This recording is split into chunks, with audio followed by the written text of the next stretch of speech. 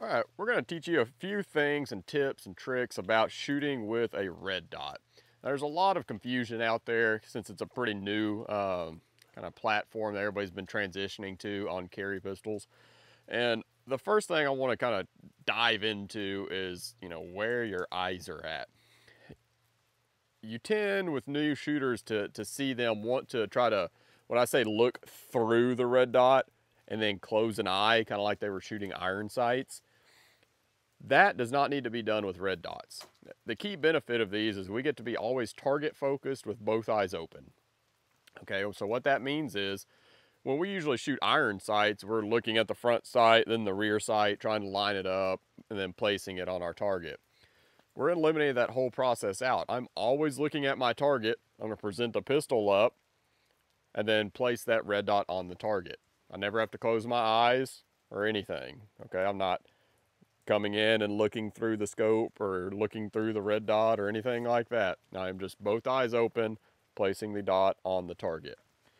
Another thing is you're not having to line that thing up in the dead center of the window of the optic. It doesn't matter if that dot's in the far top left or down in the bottom right or dead center. At distances a lot of us shoot at for pistols, it's not going to make any effect. And we'll go ahead and display that on the target right now.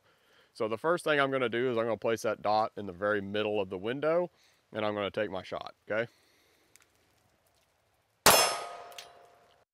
All right, so I have my hit there. So now what I'm going to do is I'm going to take that dot, I'm going to move it to the very top left of that window, and then I'm going to shoot again. I'm going to move it to the very bottom right of that window, and I'm going to shoot again. Bottom left of the window, top right of the window, and you can see my group downrange. It's not making any effect. So that means now when I'm shooting rapid fire and that dot's moving up and down and up and down, as long as the dot is on the target, that's where it's going to hit. Okay, so we're not trying to line up a bunch of things. It's eliminating a lot of the processes out of shooting, so it's making you faster and more accurate downrange. Now keep in mind, we'll review over that again. Both eyes open. Target focus. That means we're looking at our target. We're presenting the pistol.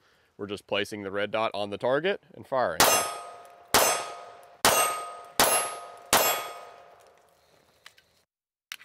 It's as simple as that.